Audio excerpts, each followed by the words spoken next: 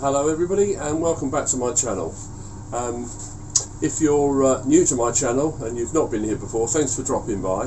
Hopefully you'll enjoy the video, and if you are one of my subscribers, thank you also for stopping by to look at the video. I've got a piece of ash which is about 12 inches in diameter and around about 2 inches thick. So I'm going to turn a fairly shallow bowl from this, a platter type bowl, and I'm going to get it onto the lathe, get it trued up, and we'll get underway. So let's go across to the lathe and get started.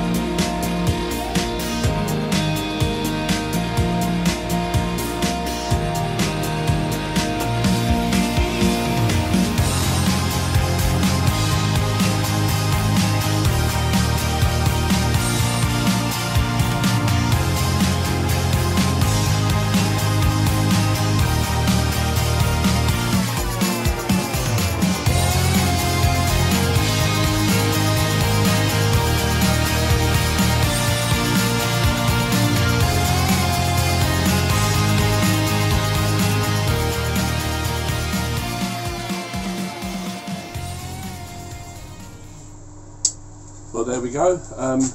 Quite a nice ash shallow bowl or platter. It's 11 inches in diameter, and it stands approximately 1.75 inches high. I've left a sort of an inch rim around the outside, and on the back I've left the foot on there at the moment, the recess, just because it may be that I want to pop it back onto the lathe to give it a final buff up. I'm not sure yet, but I might take that foot off, so I'll need to put it into the cold drawers and just flush off the bottom. But the bowl's turned out really nice. The grain pattern in there is absolutely beautiful, as you can see hopefully on the video, and